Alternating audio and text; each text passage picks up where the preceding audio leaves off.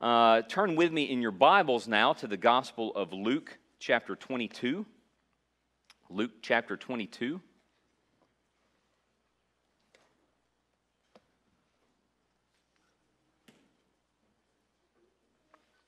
And we're going to look together at verse 20. The Gospel of Luke, chapter 22,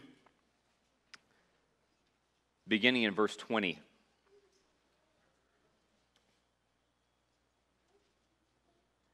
And Luke chapter 22, verse 20 reads, "Likewise he also took the cup after supper, saying, This cup is the new covenant in my blood, which is shed for you." Let's pray. Father, what a beautiful day. What a beautiful day of salvation. Lord, what a beautiful day of renewal. And it's our desire today as we continue in your presence that you'll help us today to hear from heaven loudly and clearly. And Lord, for those here today who are already believers, my prayer for them is that they would be drawn closer to Christ Jesus than ever before. And as we preach this morning to prepare ourselves for Easter communion, I pray, Lord, that as each and every one of us approaches the cup, we'll do so with a renewed and steadfast love for the lover of our souls. We pray that we will do so with a heart and mind that is cleansed and right before God and ready to follow you with abandon. So we commit this time to you now. Please set us all aside and take us to a higher level. And I pray that you'll be glorified in our midst. In Christ's name we pray. Amen. Today we're going to look at the 4 cups of the Passover. The 4 cups of the Last Supper. I preached a message several years ago having to do with one of these cups, and we're going to weave that into today's message and expand it a little further. The 4 cups of the Last Supper. Now, when our Lord Jesus and his disciples gathered together for the Last Supper, they were gathering to celebrate the Passover Seder. The Passover Seder meal tells the story of the first Passover during the life of Moses as he led the children of Israel out of bondage, of slavery in Egypt. And the Passover Seder includes songs and prayers, and basically participants will drink of 4 different cups of wine or grape juice. And the 4 cups that are drank from correspond to the 4 I wills that God promised the Jewish people in the book of Exodus chapter 6. He said, "I will bring you out from under the burdens of the Egyptians." He said, "I will rescue you from their bondage.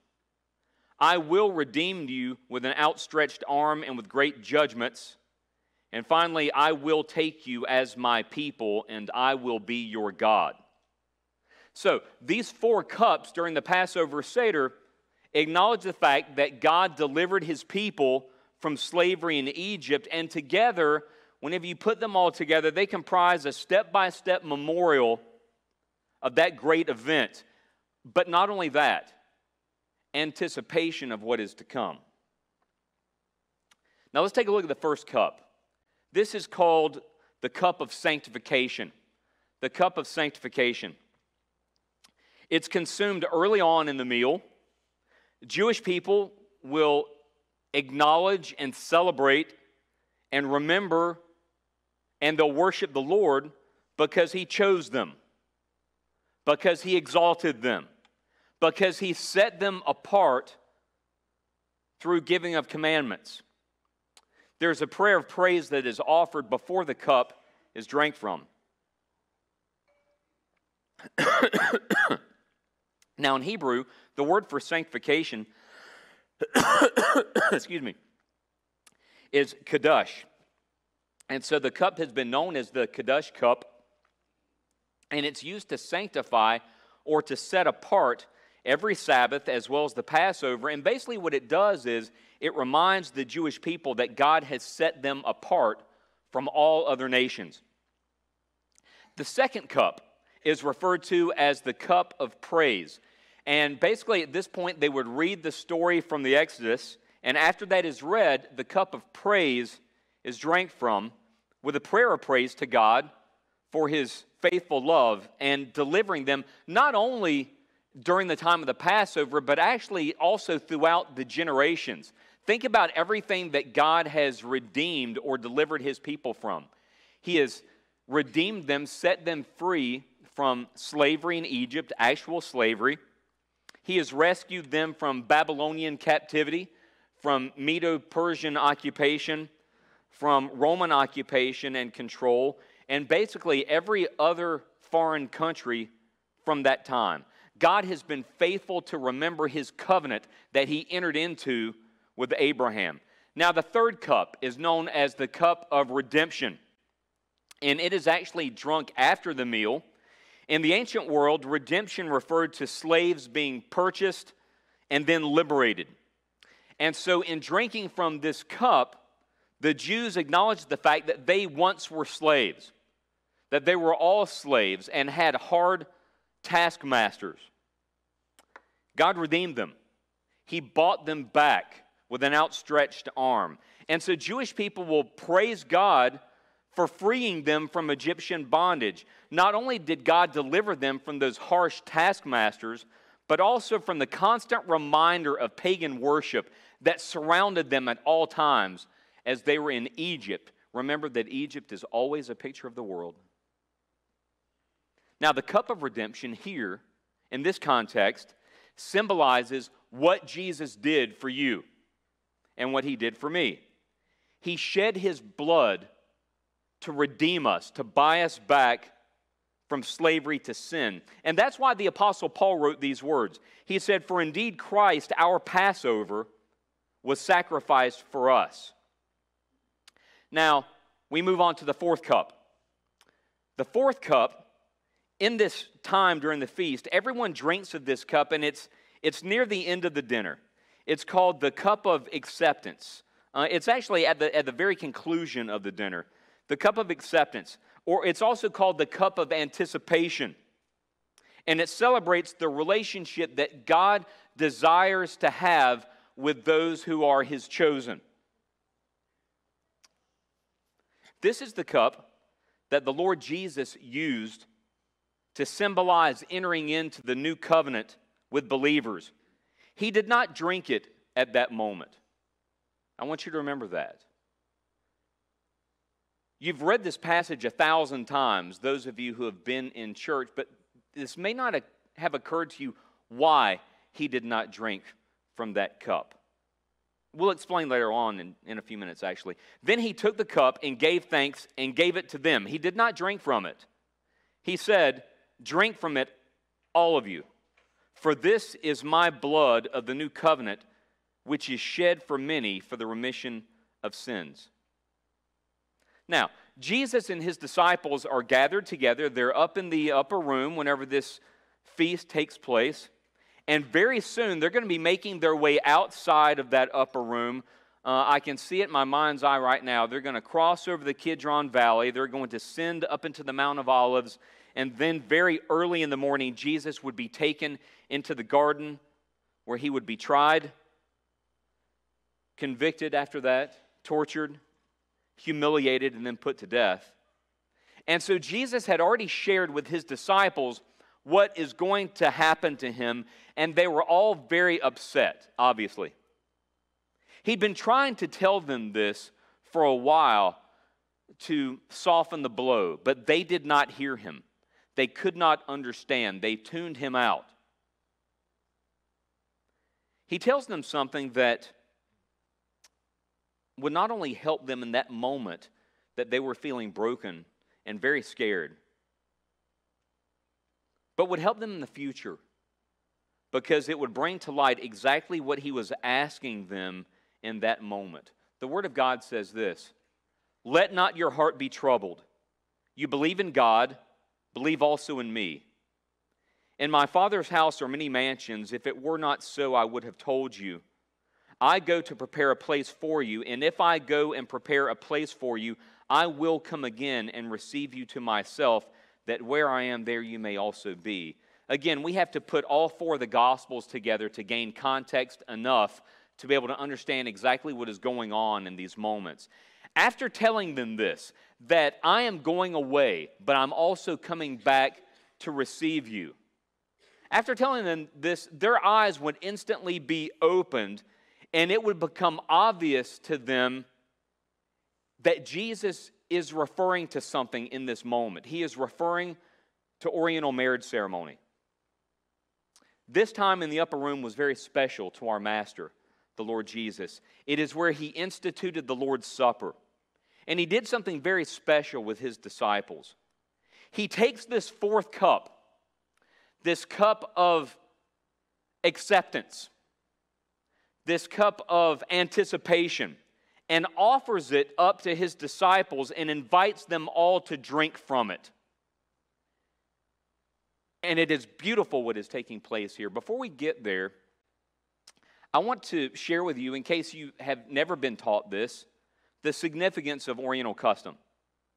First of all, you have a betrothal period.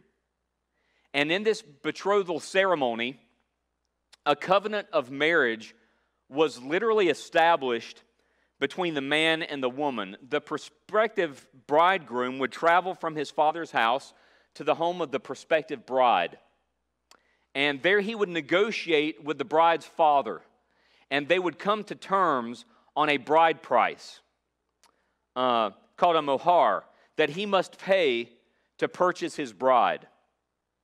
Now, the prospective bride and her family would all come together, and the prospective groom would take a cup and he would fill it with wine and offer it to the prospective bride. And he would say the following words: "This is my covenant with you. Take this and drink it." What he was asking her in that moment was, will you marry me? Will you marry me? If she took the cup and drank from it, then she was in essence saying, yes, I will marry you. I will enter into covenant with you. The groom would then pay the purchase price, and the new marriage covenant would be established, and it was established legally. In other words, to dissolve it, after that point, there would have to be a divorce, although the marriage was not consummated yet. And then they would wait. And the period of time that they would wait would vary, but it could be up to a year.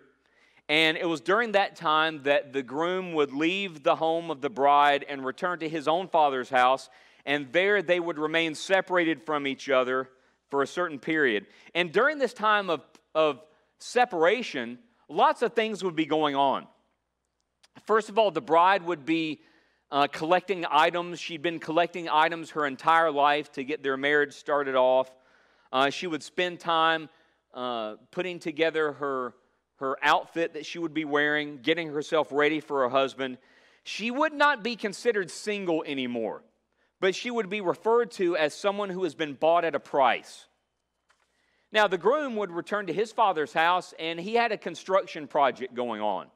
He would be adding on to his father's house and constructing the dwelling that he and his wife would occupy.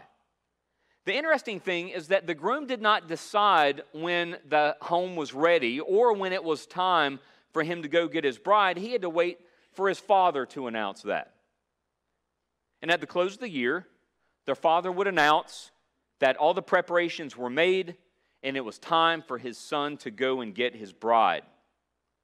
And at the end of that betrothal period, the groom would come and take his bride to live with him. This normally took place at night. And the groom and the best man and the other male escorts would leave the groom's father's house, and they would conduct this torchlight procession to the home of the bride. And although the bride was expecting her groom to come, they didn't have smartphones. They didn't even have alarm systems, okay? She knew roughly when he was coming, but she did not know the exact second that he was coming. And so because of that, as the groom was approaching, there would be a shout.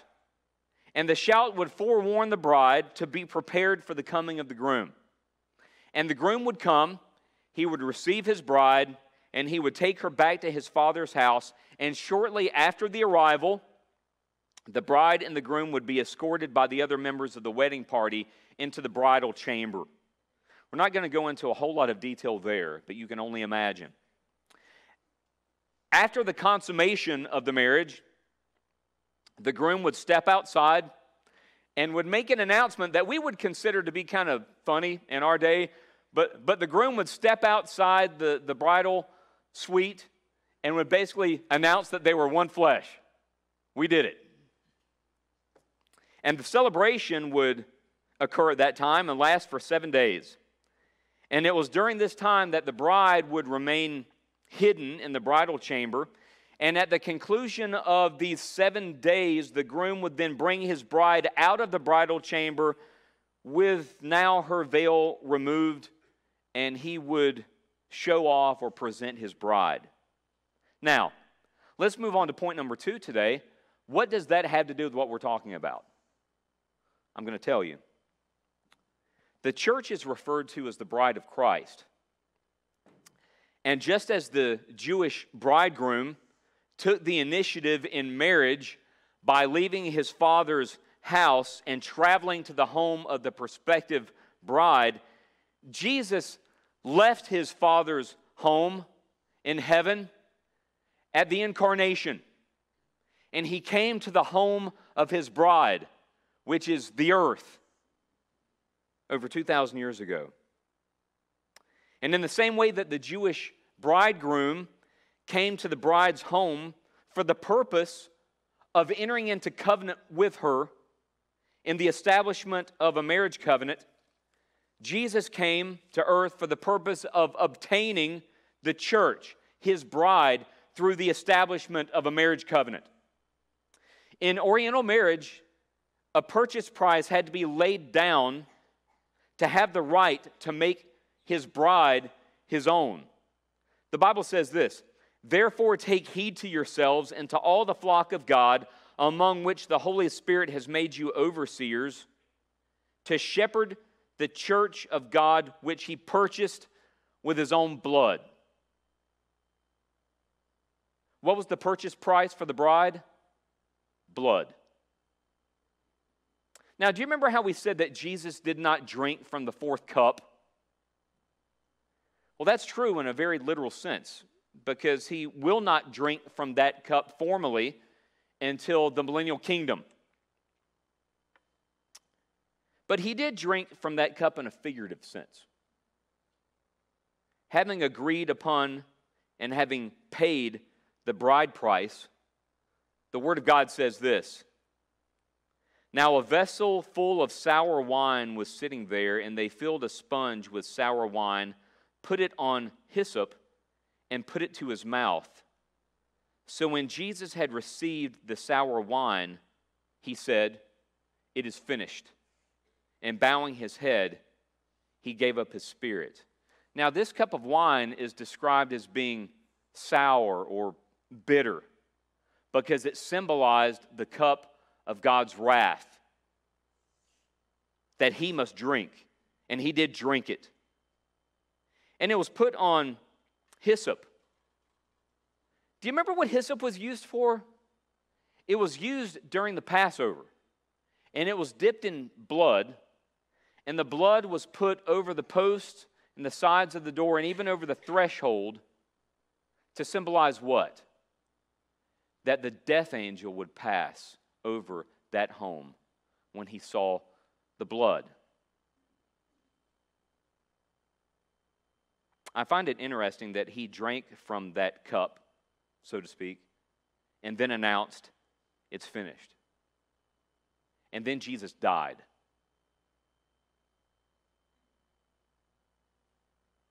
He paid the price. He laid down that price to purchase his bride. But guess what? He didn't stay dead. He rose again from the grave. Why? Because if he had not, then the picture would not have been complete. He rose from the dead. That was a sign that the price of redemption that was paid by Jesus had been accepted by God the Father. and our salvation was secured.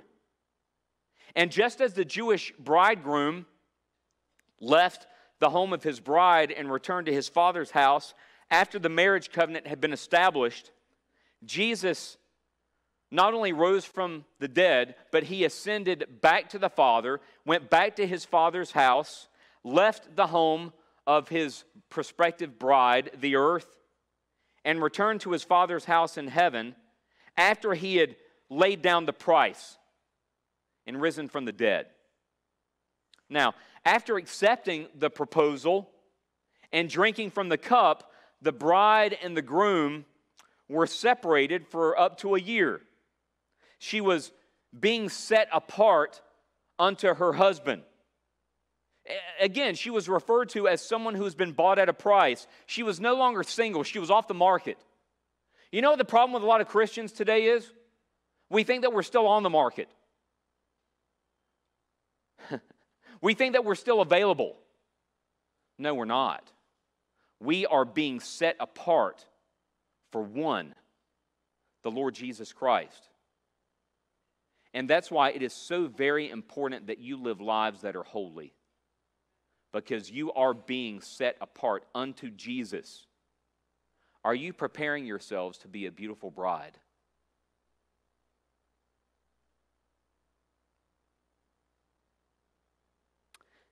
Ephesians 5, that he might sanctify and cleanse her with the washing of water by the word. Why? Why would he do that? Why would he sanctify her? Her referring to us. So that he might present her to himself a glorious church, not having spot or wrinkle or any such thing, but that she should be holy and without blemish. Is that what you are becoming today? Holy and without blemish for the sake of Christ. So right now, we are living in this time of separation, and that is why Jesus said to his disciples, "Do not let your heart be troubled. You believe in God, believe also in me. In my Father's house are many mansions. If it were not so, I would have told you, I go to prepare a place for you. And if I go and prepare a place for you, I will come again and receive you to myself, that where I am, there you may be also." And so in the same manner as the Jewish groom came to take his bride to live with him, at the end of this period of separation, so Christ will come to claim his bride, the church. And after returning to the Father's house, the Jewish groom and bride would enter into physical union, and the marriage would be consummated. Even so, Christ and the church will experience a spiritual union upon our arrival at the Father's house in heaven, face to face. Isn't that going to be awesome? You know how awesome it's going to be? Because we have served him all these years and have yet to see his face. We have enjoyed what it means to spiritually have communion with him, to be in his very near presence. And that is awesome, because in doing so, we are able to enjoy right now a taste of heaven.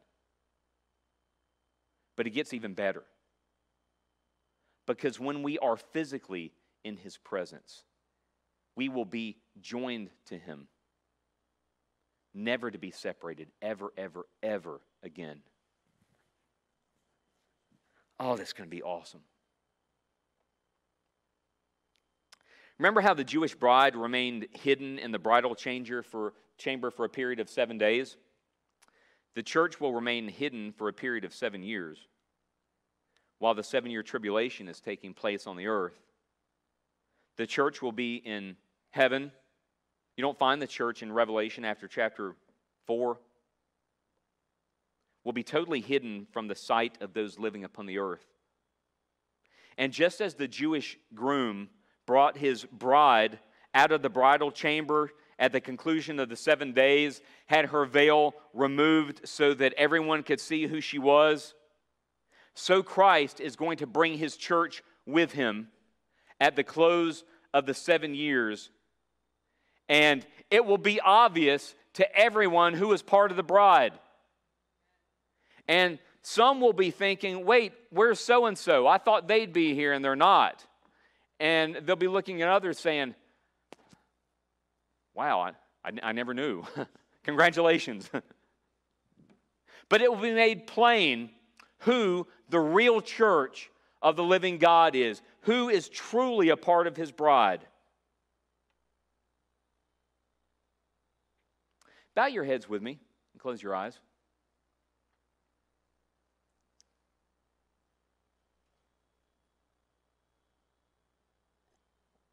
My invitation today is very simple.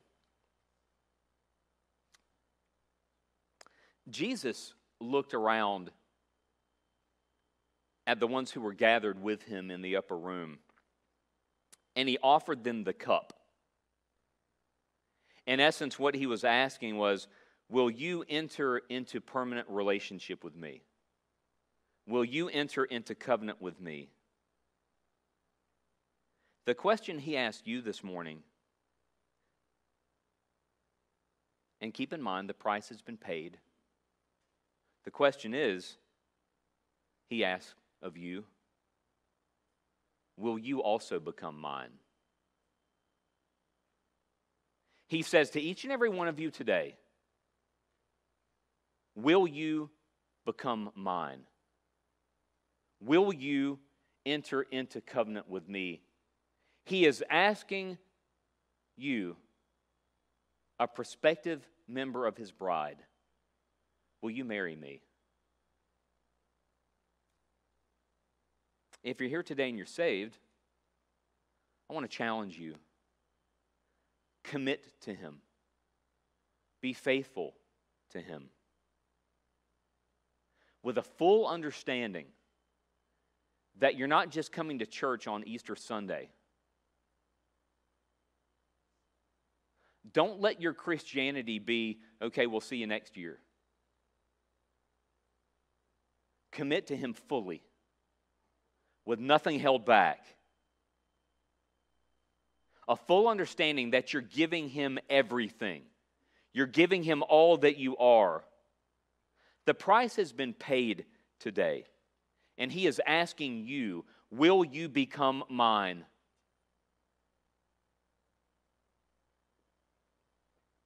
And then finally, 1 Corinthians 11:26 says, for as often as you eat this bread and drink this cup, you proclaim the Lord's death until He comes.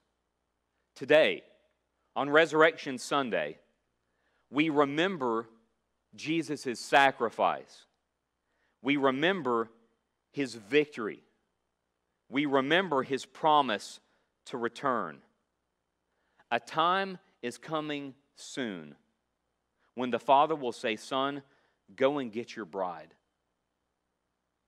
And we will remember all these things until that day arrives, and it could be today.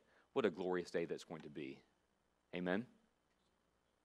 If you have any questions about what it means to have a relationship with God,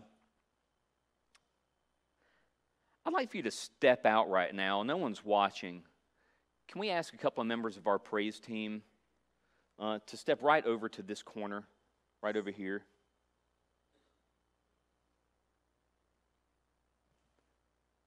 A couple of members of our prayer team are stepping out, and they're coming right over to this corner. And if you have a question about what it means to have a genuine relationship with God through Jesus Christ, as Jesus is asking you that question today, will you enter into covenant with me? Will you allow me to forgive you of your sins and to make you a part of my people? If you're willing to say yes to that, or if you have any questions about that, understand something. Everyone's heads are bowed and their eyes are closed and no one is looking around. Will you just slip up out of your chair real quick and make it over to our prayer team? And a couple of them will be glad to take you into a room somewhere private and show you what it means to have a relationship with Jesus Christ. If that's you, will you step out right now? Don't put it off. Let today be a new day, a new beginning for you of eternal life in Jesus Christ. And if there's any of you that maybe just need some prayer, maybe you say, you know what, Pastor Steve, I love the Lord, but I've been through so much. There's been so much going on in life. I got to tell you, Jesus has not been my number one priority. But God has my attention today, and I want to renew my covenant with Him. If that's you, do something about it. Don't just sit there and say, I ought to do this. Step out and do it. And a member of our prayer team will take you someplace private and help you to rededicate your life to Jesus Christ. If that's you, will you step out with all heads bowed and all eyes closed? If God is speaking to you today, and you know that you need Jesus, don't wait. While the Holy Spirit of God is calling you, give in to Him. You can step out right now.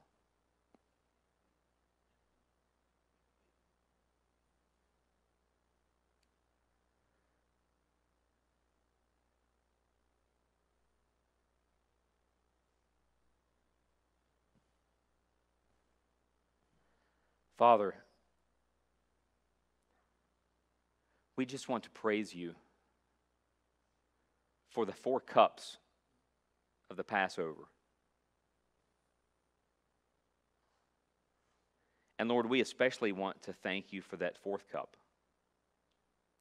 And while we look forward to drinking it with you new in your kingdom, Lord, you extend an invitation to everyone in this room today to take you by the hand and enter into covenant with you in salvation. And Lord, the truth is, I don't know the spiritual condition of everyone gathered in here today, but my hope and prayer is that they will be able to leave this place today with a tremendous sense of victory, because the battle has already been won. The war has already been won. You entered into death and conquered it and rose. And because of that, we are more than conquerors through Christ Jesus, who loves us with an everlasting love. And so, Father, as we prepare in just a few minutes to enter into a time of remembrance, I pray that you would bless us, that you would keep us, and help us today to remember the cost of eternal love and the price that's been paid.